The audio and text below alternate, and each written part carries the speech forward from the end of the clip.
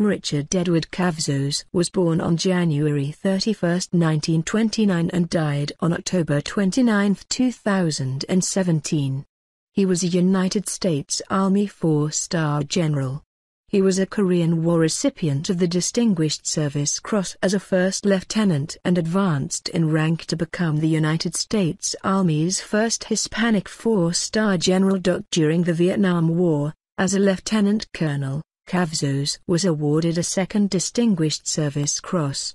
In 1976, Cavazos became the first Mexican-American to reach the rank of brigadier general in the U.S. Army.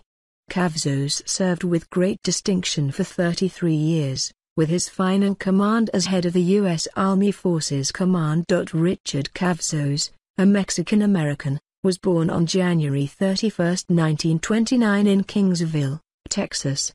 His brother is U.S. Secretary of Education, 1988 to 1990, Lauro Cavazos.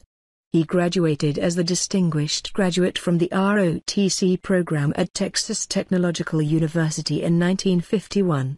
He then earned a B.S. degree in geology from Texas Technological College, now Texas Tech University, in 1951, where he played on the football team and was a Distinguished Graduate of the ROTC program. He received further military education at the U.S. Army Command and Staff College, the British Army Staff College, the Armed Forces Staff College, and the U.S. Army War College. He received basic officer training at Fort Benning, Georgia, followed by training at Airborne School. He then deployed to Korea with the 65th Infantry. In 1985, Cavazos was appointed to the Chemical Warfare Review Committee by President Reagan. Cavazos served on the Board of Regents of his alma mater, Texas Tech University. Cavazos was married with 4 children.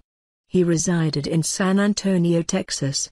He was the brother of Lauro Cavazos, former Texas Tech University president and former U.S. Secretary of Education. Cavazos died at the age of 88 in San Antonio on October 29, 2017 due to effects of Alzheimer's disease.